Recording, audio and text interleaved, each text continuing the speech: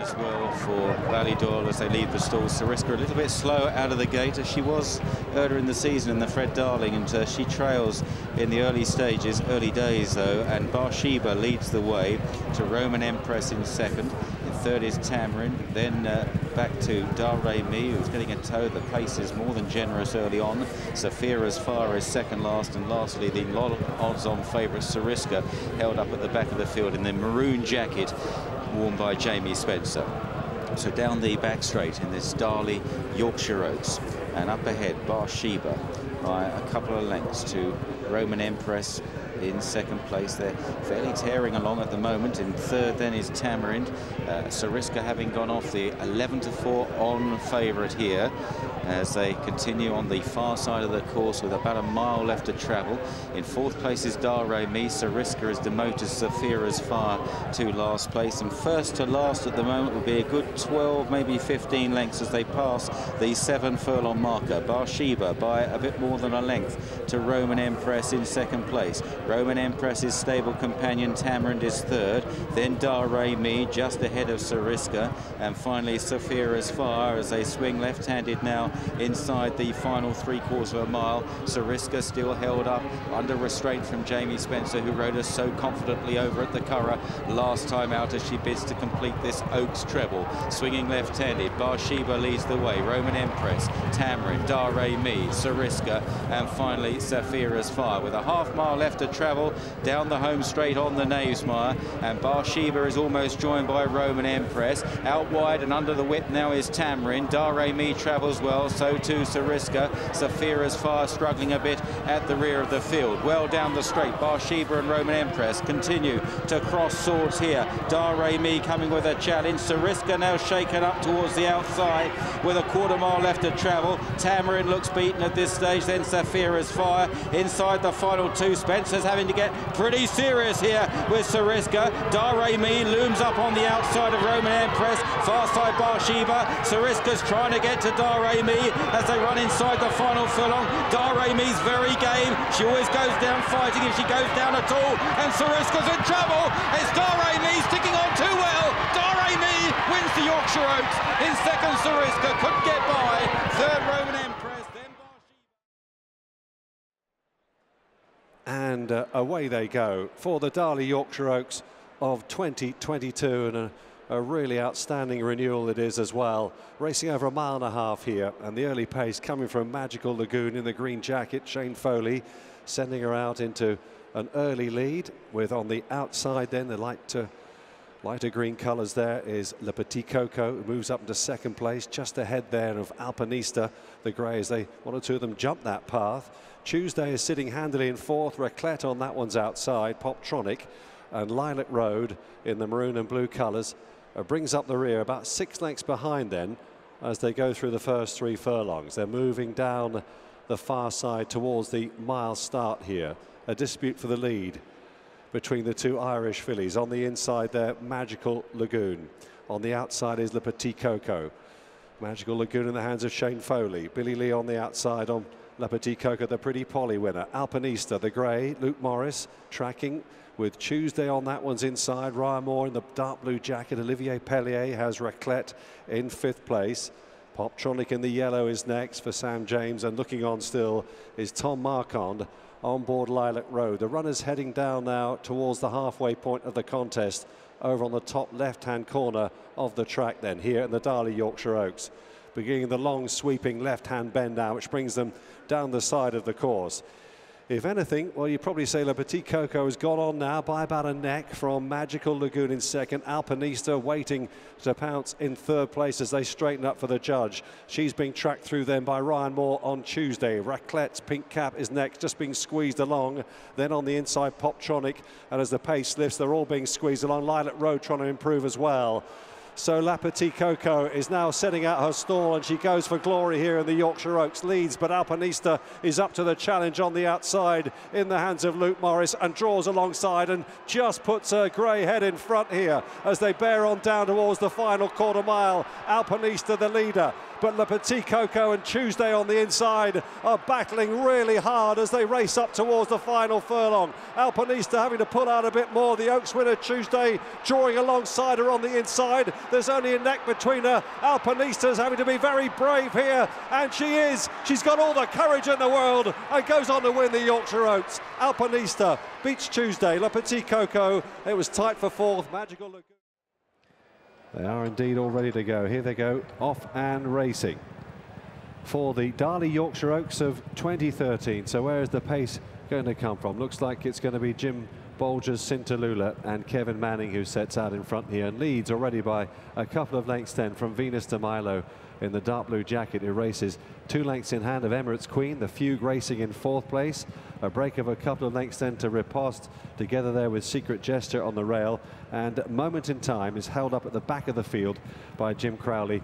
And the pace looks a fairly generous one. Moment in Time must be a good 10 lengths off the gallop, being set here by the tough Cintalula. She leads by about 2.5 lengths then. Venus de Milo racing in second is a similar distance ahead of the yellow jacket then of Emirates Queen as they continue over on the far side of the Knavesmire and approach the final mile.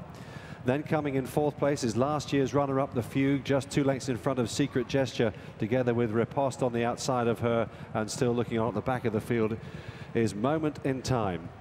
Making their way now towards the last 7 furlongs here, and the gap between first and last must be a good 12 to 15 lengths. He's pressing on here, Kevin Manning, making it a proper stamina test on board Cintalula, who leads now by about 4 lengths to Venus de Milo.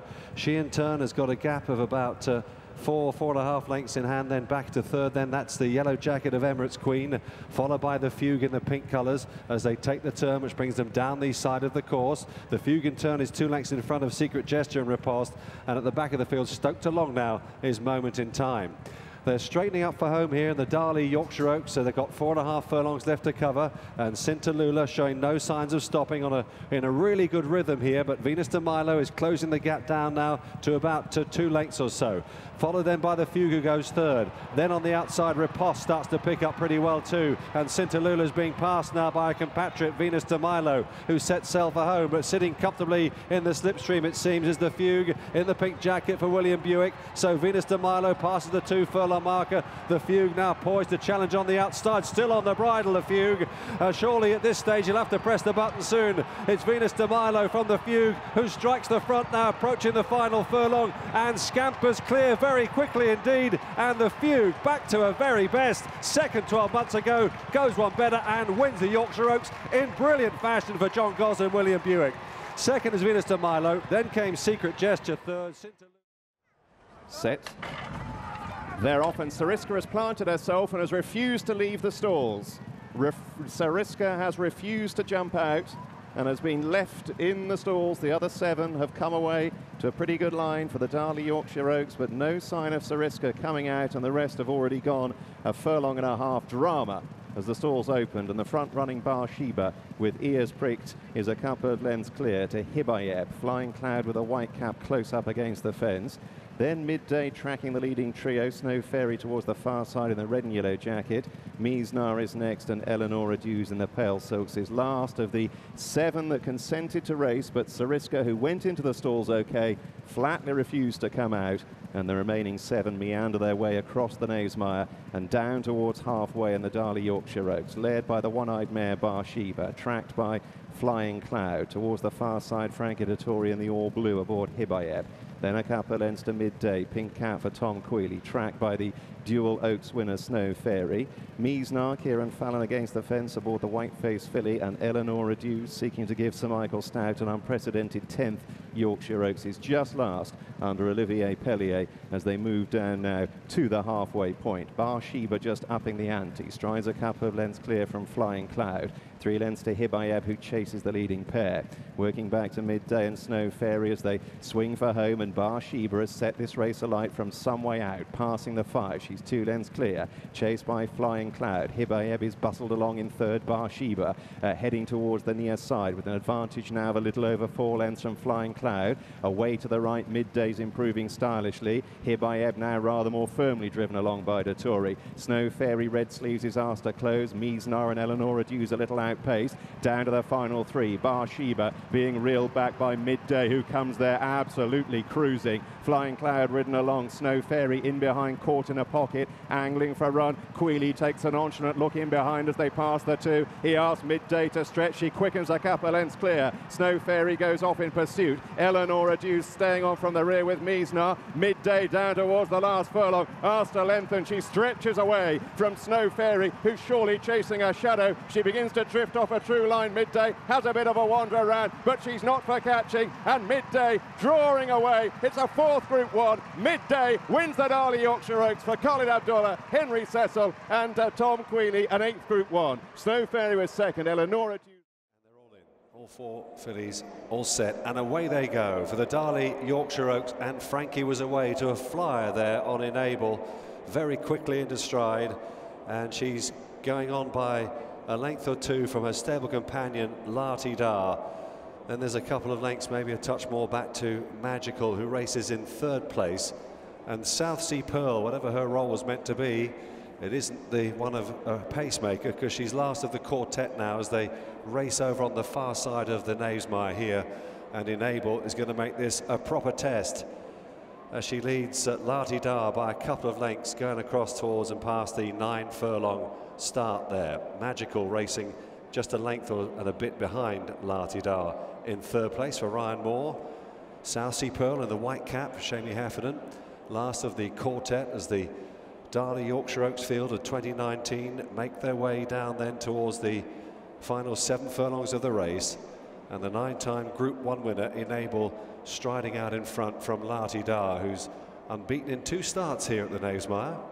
Racing in 3rd then is Magical, Enable's old rival, and then 3 lengths back to South Sea Pearl, who's in 4th and last place. Going past the halfway point then, past the 6 furlong marker, and Frankie out in front here on board Enable as they race down the side of the course. Will Buick on Lati Dar racing in 2nd place, followed by Magical and Ryan Moore, who's just a length behind her, and then still looking on as they begin to turn into the home straight is South Sea Pearl. So straightening up for the judge here now, and it's Enable who leads them in here, going to the 4 furlong marker.